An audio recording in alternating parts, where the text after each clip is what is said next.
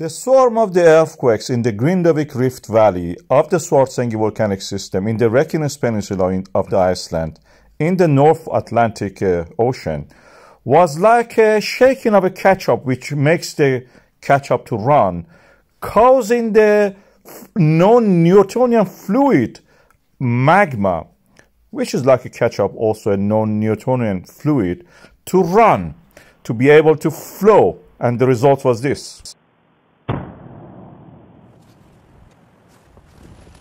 What happened in the Grindavik Rift Valley was interesting. It actually snapped, shrunk in a way, you can say.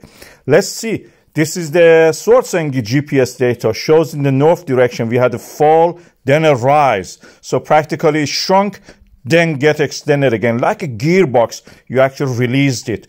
Or like an elastic band, you shrink it, then it gets extended again. What happened in the east-west direction was complete shrinking of it. This was practically closing the what was the gap opened during the eruption, like a snap, as you can see here. And what happened in the vertical direction, we had a rise, magma moving from the west side to under the Svartsengi, then flowing toward the Grindavik Rift Valley, and then bang, eruption. This is what we had.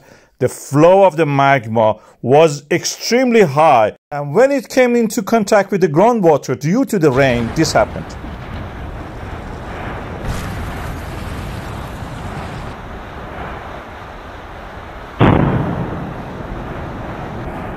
But in less than 24 hours, this reduced to this. Magma phreatic reactions is almost non-existent anymore. What we have is also that the zipper of this fissure is gradually closing down.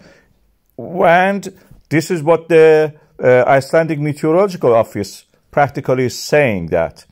I have presented all the facts, a little bit more also on my own thoughts. You can read this. I will put it also in the description.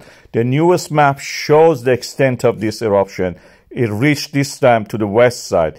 And our defenses around the town of the Grindavik hold back to that. Very well done on that.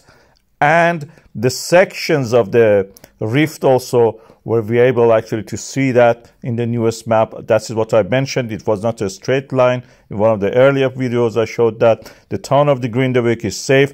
Gas pollution exists still. This is the danger for that. It may flow today toward the west side.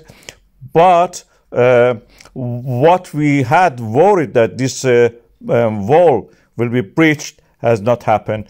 The wall, the lava defenses have held well. Despite all the little things happening here and there, the magma was flowing very fast. So far, this is what has happened. I keep you updated as the events develop over the time.